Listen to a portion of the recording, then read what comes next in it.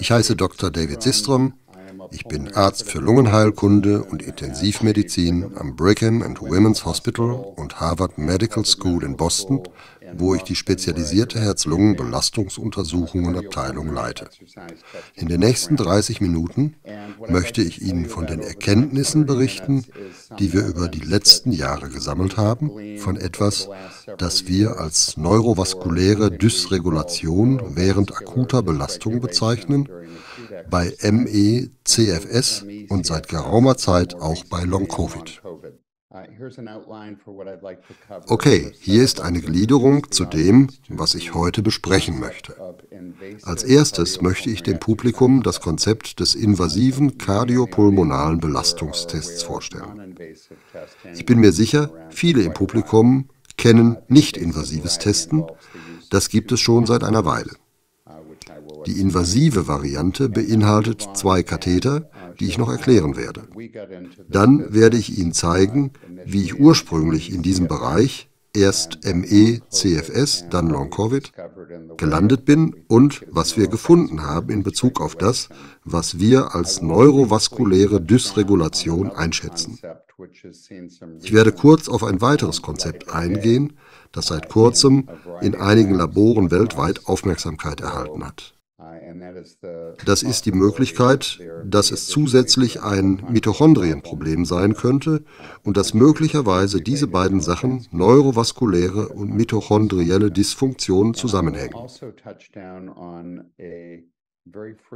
Ich werde zudem zu einem häufigen Symptom kommen, besonders bei Long-Covid, der Atemnot, besonders bei Belastung.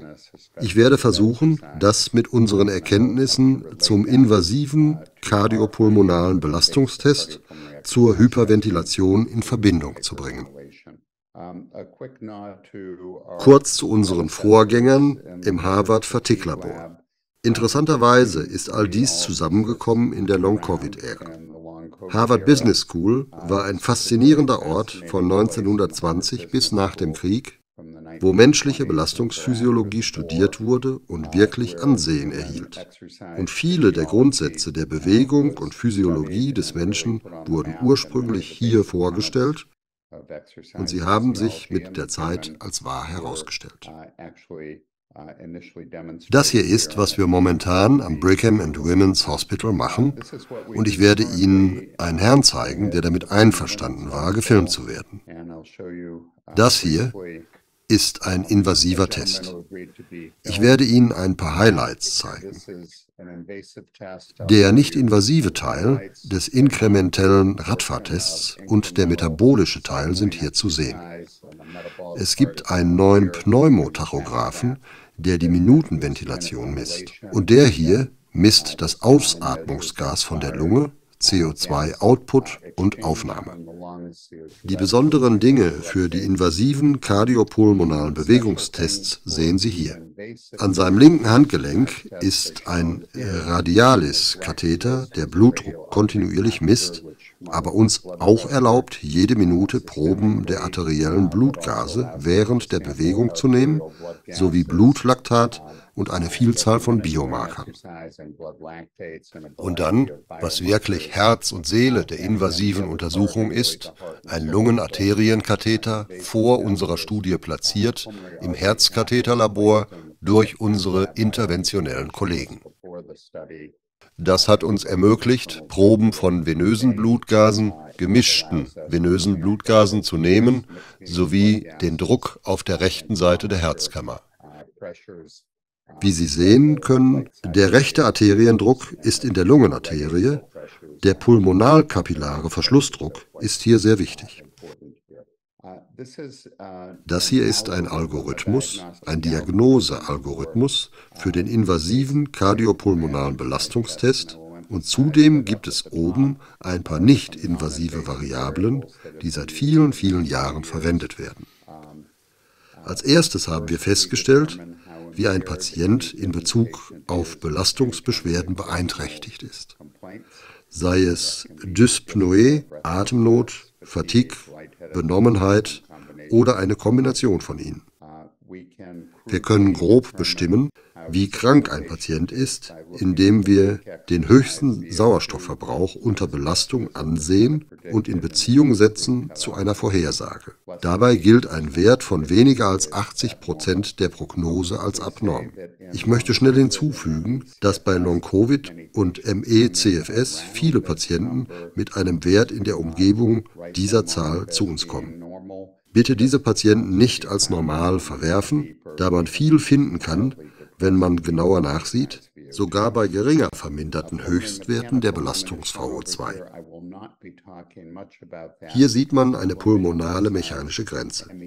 Ich werde nicht viel dazu sagen, weil ich später auf die Vielzahl an Long-Covid ohne intrinsische Herz- und Lungenerkrankungen zu sprechen komme, welche eine Großzahl der Patienten betrifft. Aber gelegentlich könnte ein Patient, der sehr krank war, möglicherweise an einem Ventilator mit ARDS und Lungenfibrose, eine pulmonale mechanische Grenze haben, die wir nicht invasiv identifizieren können, indem wir den Höhepunkt der Bewegungsminutenventilation messen und sie durch die Maximal Voluntary Ventilation (MVV) teilen. Das ist die Fähigkeit, Luft im Ruhezustand zu bewegen. Wenn diese Zahl recht hoch ist, können wir eine pulmonale mechanische Grenze identifizieren. Darüber werde ich heute aber nicht sprechen. Der Rest lässt sich durch das Fick'sche Prinzip erklären, das Sie hier drüben sehen können. Dies beschreibt, dass das VO2 an jeder Stelle, auch mit maximaler Belastung, von dem Herzzeitvolumen QC und dem Unterschied zwischen arteriellem und gemischt venösem Sauerstoffgehalt bestimmt wird. Normalerweise geht diese Zahl, die Herzleistung, auf das 5-fache über Ruhewerte am Belastungshöhepunkt. Und diese Zahl, die Sauerstoffextraktion, liegt etwa das 3-fache über dem Basiswert. Dadurch steigt der Peak VO2 um das 15-fache. Und wir sehen Anomalitäten in beiden Bereichen, bei ME-CFS und Long-Covid hier und hier. Eine klassische Herz-Kreislauf-Grenze ist gekennzeichnet durch eine sehr ähnliche Reduzierung im Bewegungshöhepunkt, VO2 und Herzleistung, die wir zusätzlich bewerten können in Prozent des Vorhersagewerts. Und dann können wir mit klassischen Druckmessungen den lungenkapillaren Verschlussdruck für das linke Herz, den mittleren Pulmonalarteriendruck und den pulmonalen Gefäßwiderstand des rechten Herzens ausschließen. Wir können eine linksseitige Herzerkrankung als Grund für die Limitierung der Herzleistung ein- oder ausschließen. Wie vorhin schon gesagt, ich werde heute nicht darüber sprechen. Nur damit Sie wissen, bei Dingen wie Long-Covid gibt es gelegentlich Kardiomyopathie, die das linke und rechte Herz betreffen. Und selten kann es bei jemandem mit schwerem Covid auch zu bleibenden pulmonalen Gefäßerkrankungen kommen. Sie werden mit der Zeit sehen, dass die meisten Patienten mit ME, CFS und Long-Covid hier landen. Ich werde das Konzept des Preload-Versagens, niedriger Fülldruck des Blutes in den Herzkammern, erklären. Wo der VO2-Peak unten ist, ist die Herzleistung niedrig, aber in diesem Fall durch inadäquaten Fülldruck, arteriellen Druck. Und hier ist unsere Toleranzgrenze an der Untergrenze der Normalität. Und zusätzlich in einem Teil der Probleme der Patienten mit systemischer Sauerstoffextraktion hier drüben. Wir arbeiten seit etwa 7 Jahren in diesem Bereich, angeführt durch Will Oldham, den Sie hier sehen können. Wir haben quasi erkannt, dass die Patienten an uns verwiesen wurden, die an Belastungsintoleranz leiden, einschließlich Dyspnoe und Kurzatmigkeit, deren Pathophysiologie nicht im Zusammenhang mit irgendwelchen intrinsischen Problemen des Herzens oder der Lunge stehen. Das bedeutet, das Herz und die Lunge erschienen in Ordnung. Also haben wir uns in dieser Arbeit mit der Frage beschäftigt, was los sein könnte und was die Symptome während der Bewegung antreibt.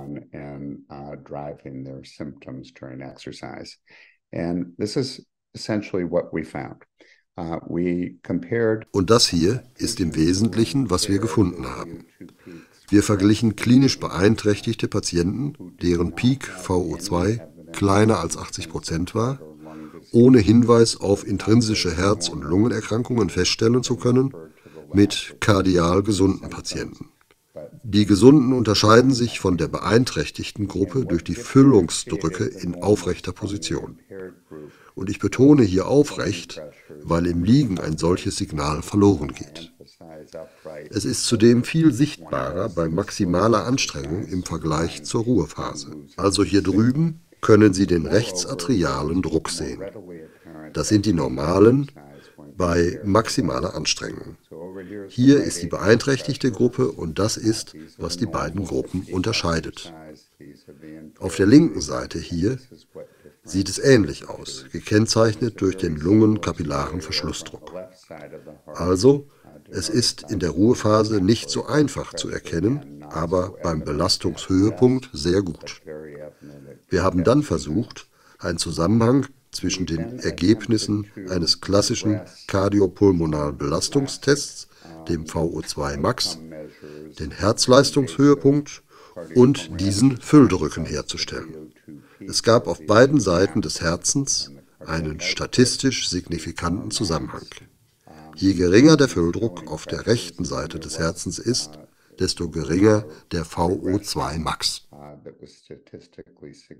Das scheint sich durch eine geringere Herzleistung beim Belastungshöhepunkt zu erklären und ist auf der linken Seite des Herzens sehr ähnlich. Wir nennen das also Preload-Versagen, niedriger Fülldruck des Blutes in den Herzkammern. Das hat in den letzten 7 Jahren als Grund für Belastungsintoleranz Beachtung erhalten.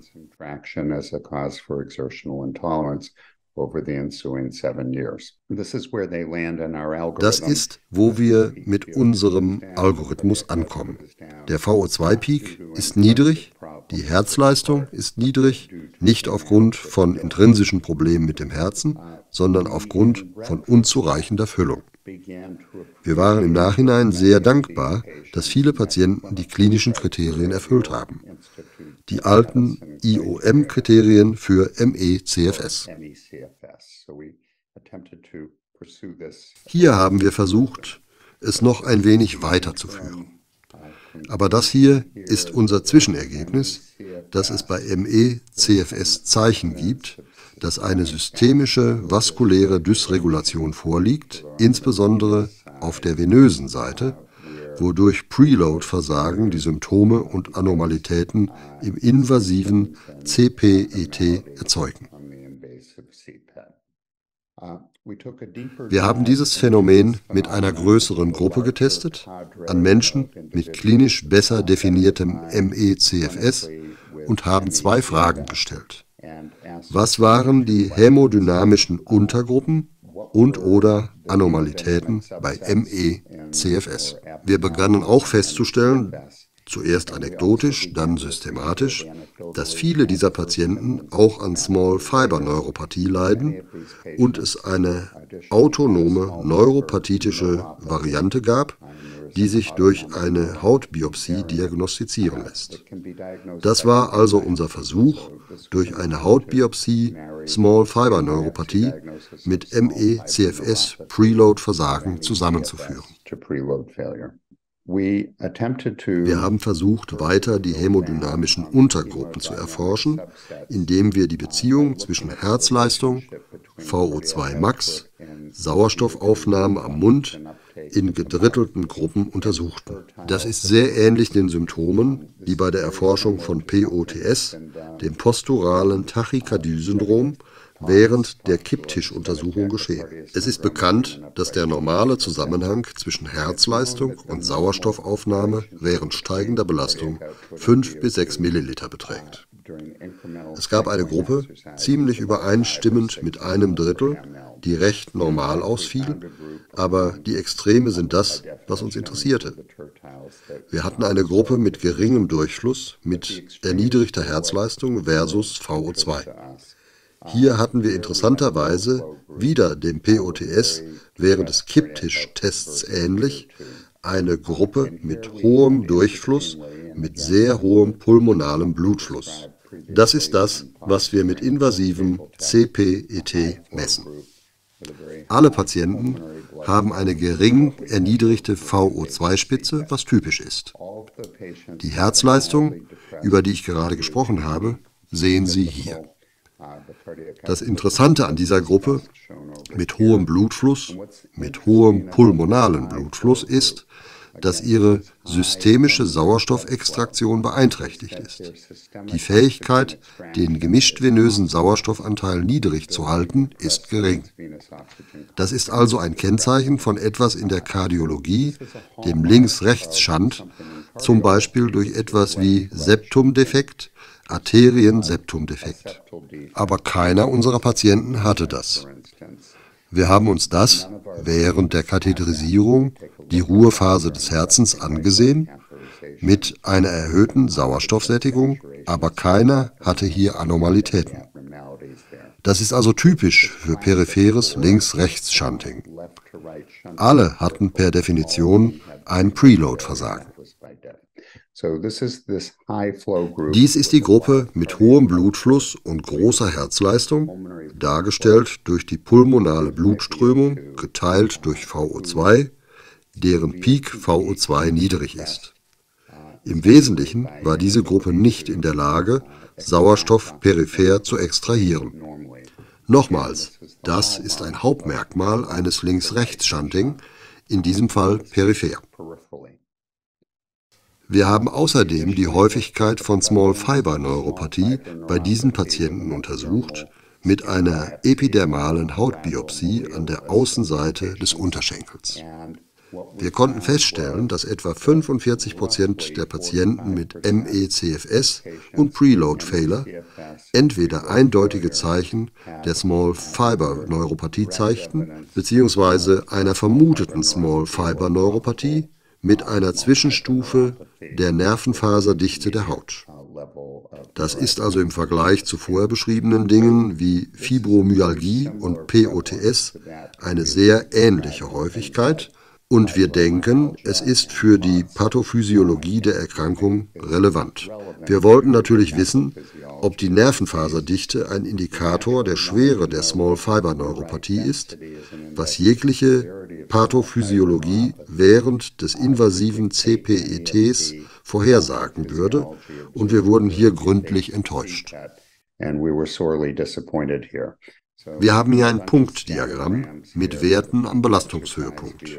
Peak VO2, Herzleistung, Sauerstoffextraktion und rechtem Vorhofdruck, wenn wir sie gegen die Nervenfaserdichte abgleichen. Die richtig abnormen Befunde sehen wir hier links mit einer Verarmung an Nervenfasern in der Epidermis. Meine Botschaft ist hier, dass es eine epidermale Biopsie ist. Wir haben in dieser Studie keine Schweißdrüsen und dadurch autonome Fasern untersucht. Es ist also ein Marker, der zeigt, dass die Erkrankung vorhanden ist. Aber wir haben die Schweißdrüsen und autonomen Fasern nicht ausreichend untersucht. Das ist etwas, was wir jetzt tun. Meine vorläufige Antwort ist, dass diese Häufigkeit der Small-Fiber-Neuropathie bei ME-CFS und Long-Covid bis zu 2/3 steigt bei Durchführung dieser ausgedehnten Art von Hautbiopsie. Es ist also die Stelle, wo sich Patienten mit ME-CFS befinden. Wenn wir uns ihre Fähigkeit, Sauerstoff zu extrahieren, genauer ansehen, haben alle ein Preload-Versagen. Ein Teil davon hat auch eine Anormalität der Sauerstoffextraktion und ist nicht in der Lage, die gemischt-venöse Sauerstoffsättigung auf Normalwerte zu verringern. Dies könnte ein Hinweis auf peripheres Links-Rechts-Shunting geben. Damit ein Versagen der Venenkonstriktion und möglicherweise ein Versagen bei der Regulation des Herzzeitvolumens und bei der Umleitung des Blutflusses zum aktiv bewegten Körperteil, also zur Skelettmuskulatur. Wir haben ein paar mehr Anzeichen, dass es sich um eine neurovaskuläre Dysregulation handelt. Das haben wir bei einer randomisierten klinischen Studie mit ca. 50 Patienten mit ME-CFS feststellen können.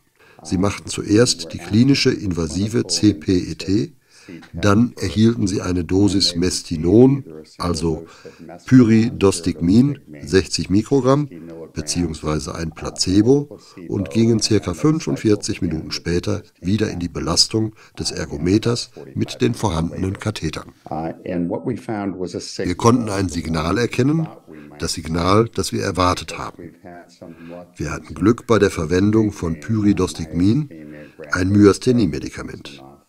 Dies ist ein Off-Label-Hinweis. Diese Substanz steigert die Nervenaktivität durch eine Erhöhung von Acetylcholin in der neuronalen Synapse. Und wir glauben, dass wir in dieser Krankheit vielleicht im sympathischen Ganglion den sympathischen Tonus erhöhen. Und was wir festgestellt haben, war, dass, wenn die Patienten das aktive Medikament erhielten und ein zweites Mal in die Pedale traten, ihr VO2-Peak tatsächlich höher lag. Interessanterweise war er niedriger, wenn sie ein Placebo erhielten.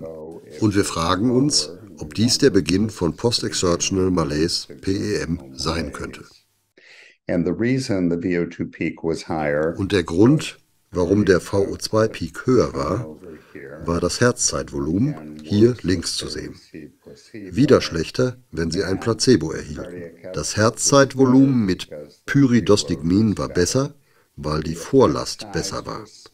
Die Effektgröße war zwar klein, aber das war eine Einzeldosis in einer akuten Studie.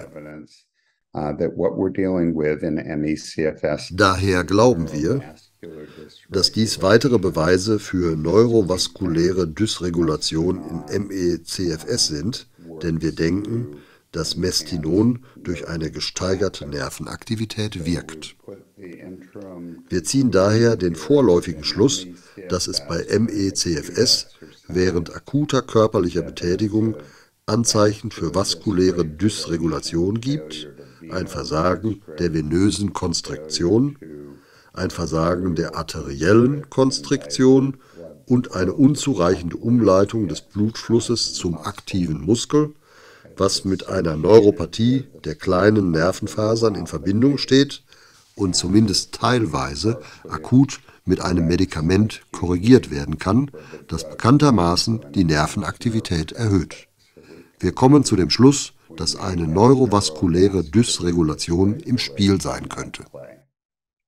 Einige verlockende Daten aus der Welt von Long-Covid. Vor 2 Sommern haben wir dies mit Hilfe unserer Yale-Kollegen Inderjit Singh und Philip Joseph in der Zeitschrift Chest veröffentlicht. Es handelt sich um einen sehr ähnlichen Ansatz, bei dem invasives CPET nach Covid-19 angewendet wurde, mindestens 6 Monate nach der akuten Erkrankung bei Patienten ohne intrinsische Herz- und Lungenerkrankungen. Wir haben sie mit 10 gesunden Personen verglichen. Also 10 Patienten in jeder Gruppe, 6 Monate nach ihrer akuten Covid-Erkrankung. Und man kann sehen, dass der VO2-Peak wie bei unseren ME-CFS-Patienten leicht im Vergleich zum Prozentsatz der Vorhersage verringert ist. Der pulmonale Blutfluss hingegen ist ziemlich hoch, tatsächlich im Vergleich zu den Kontrollen normal. Aber das Kernsymptom ihrer Anomalie, der Grund, warum der VO2-Peak verringert ist, liegt in der beeinträchtigten systemischen Sauerstoffextraktion. Es gab auch einen Hinweis darauf, dass dies wahrscheinlich ein Typ-2-Fehler niedriger Füllungsdrücke ist, das Preload-Versagen, das zuvor erwähnt wurde. Das ist erschreckend ähnlich zu Patienten mit ME-CFS. Und hier stehen unsere Patienten mit Langzeit-Covid, eine Kombination aus wahrscheinlichem Preload-Versagen und beeinträchtigter systemischer Sauerstoffextraktion. Also können wir erneut schlussfolgern, dass es möglicherweise bei Long-Covid zumindest eine Untergruppe von Patienten mit neurovaskulärer Dysregulation gibt. Einige kurze Bemerkungen für eine alternative Diagnose, die möglicherweise einige Überschneidungen mit peripherer Links-Rechts-Schandbildung als Erklärung für beeinträchtigte systemische Sauerstoffextraktion aufweist. Und das ist der Begriff der intrinsischen mitochondrialen Dysfunktion. Dies wurde kürzlich zusätzlich von der Gruppe aus Atlanta vorgestellt, insbesondere bei Long-Covid. Dies ist eine Tabelle von Patienten mit ME/CFS unmittelbar vor der Covid-Pandemie. Wir identifizierten Patienten mit einer schlechten systemischen Sauerstoffextraktion, wie hier korrigiert für den Hämoglobingehalt, und hier sind ihre VO2-Peaks als Prozentsatz der Vorhersage. Wir schickten sie zur klinischen Studiengruppe in Dallas, wo Muskelbiopsien eingefroren und an Baylor geschickt wurden.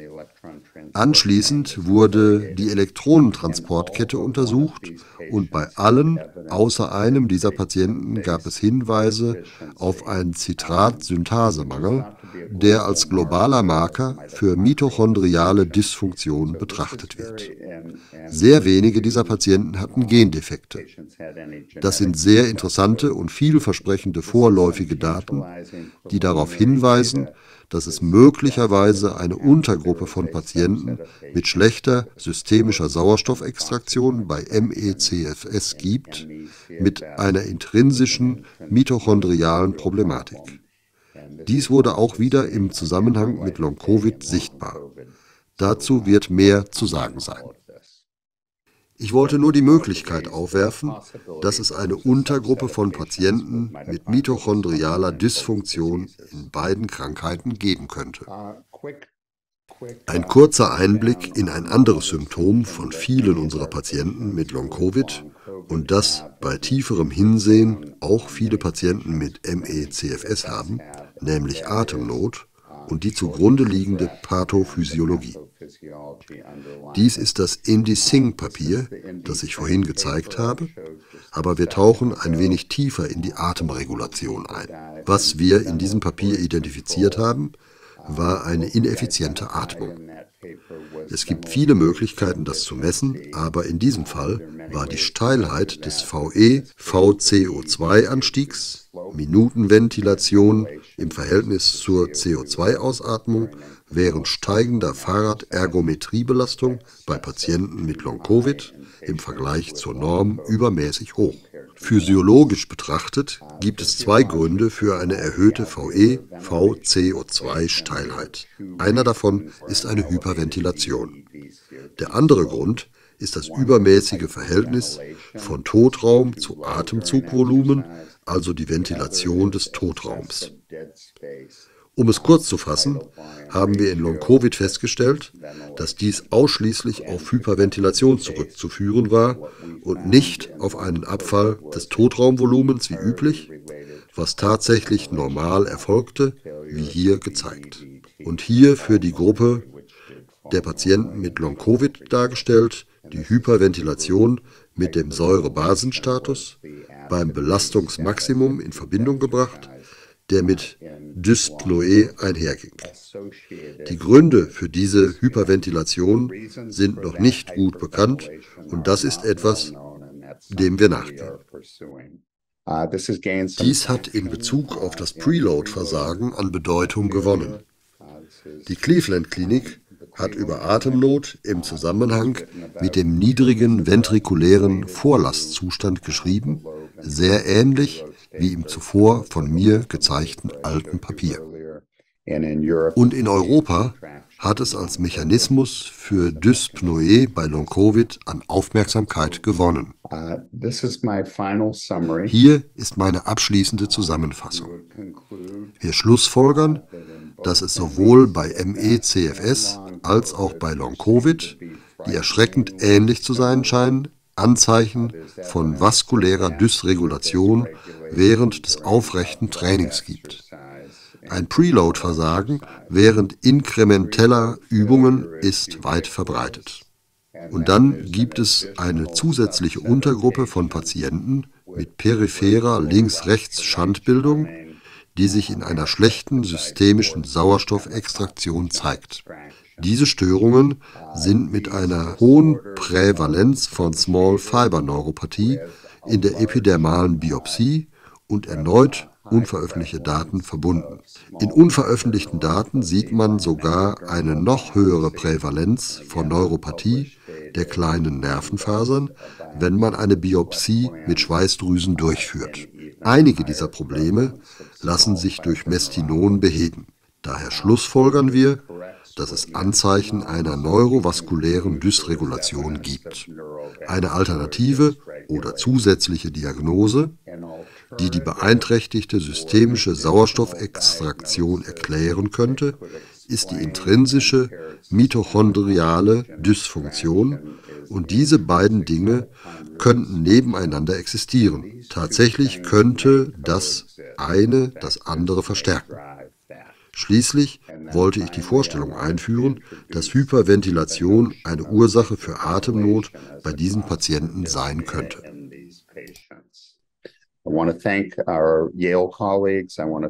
Ich möchte unseren Kollegen an der Yale University danken. Ich möchte einigen der großartigen Forscher in unserem Labor danken. Arabella Warren, die nach Cambridge geht, um Ärztin zu werden. Johanna Squires, die an ihrer Doktorarbeit arbeitet. Sarah Al-Zayer, die sich für ein Medizinstudium bewirbt. Der verstorbene Ron Tompkins, der das MGB, das Konsortium des Massachusetts General Brigham Harvard, organisiert hat. Weng-Chong Chao, einer unserer fantastischen Statistiker. Peng Li, ein weiterer Statistiker, und Peter Nowak am Brigham Faulkner. Verschiedene Finanzierungsquellen sind eingeschlossen, darunter das Verteidigungsministerium und staatliche Mittel. Die Open Medicine Foundation hat besonders dazu beigetragen, viele unserer Ideen in die internationale Forschung zu tragen. Ich danke Ihnen für Ihre Aufmerksamkeit.